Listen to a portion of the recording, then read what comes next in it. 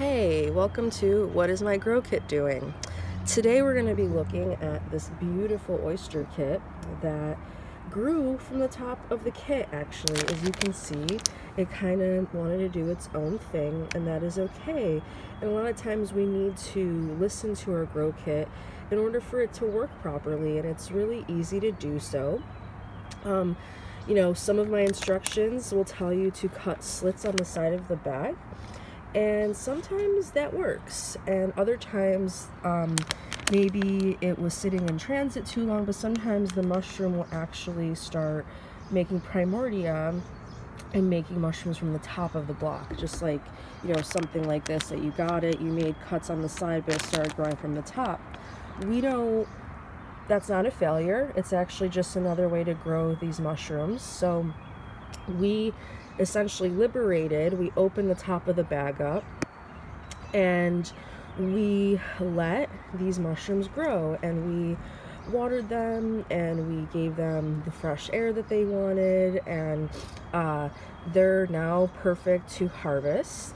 And how we know they're perfect to harvest is that the caps are just starting to flatten out, and that's a good indicator that they're ready to harvest, because we don't want them too flute-like because they start making a lot of spores.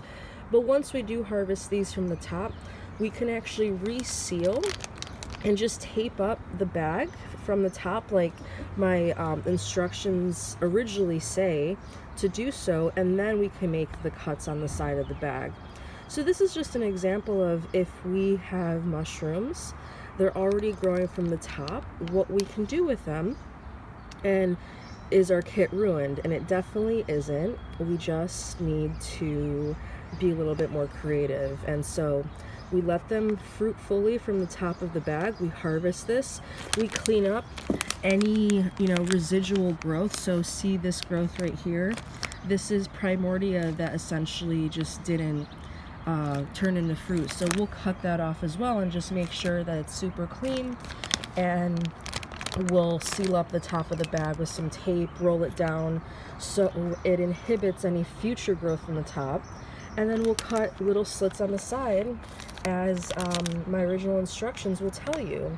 And why we want the mushrooms to grow from the side is basically two reasons. One, if they grow from the top, this offers a lot of rate of evaporation, so we want to limit that. So that's why we do want to grow from the side, and we're essentially mimicking. So when we make a cut on the side of a bag here, or on the side of a bag here, we're mimicking this being the tree.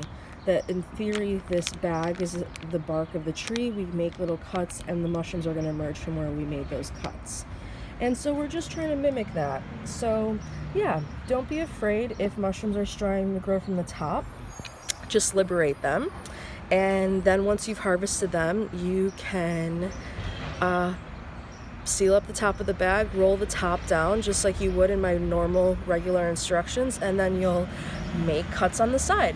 Sorry for the loud noise. It's a beautiful morning here in Rochester, and we got the school bus going. Hope you all have a great day. Bye.